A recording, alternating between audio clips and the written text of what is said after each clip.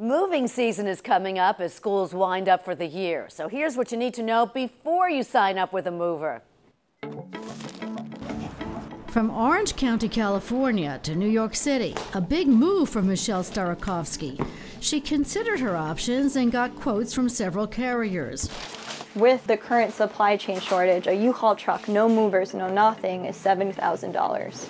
So $9,000 for a full pack seems like an okay deal, not $16,000. Michelle says she used a broker to find a mover. 160. They settled on $9,000, but that was apparently a come-on, and her goods would not be released until she paid much more. Once the stuff was loaded, I received a call that I actually would be responsible for a price that was double the amount I had already paid. Why so much more? They claim she had heavy exercise equipment. I had an underdesk stepper. Michelle said they kept her goods hostage after nearly doubling the original estimate. And when she told them she wanted to change companies, they said it was too late.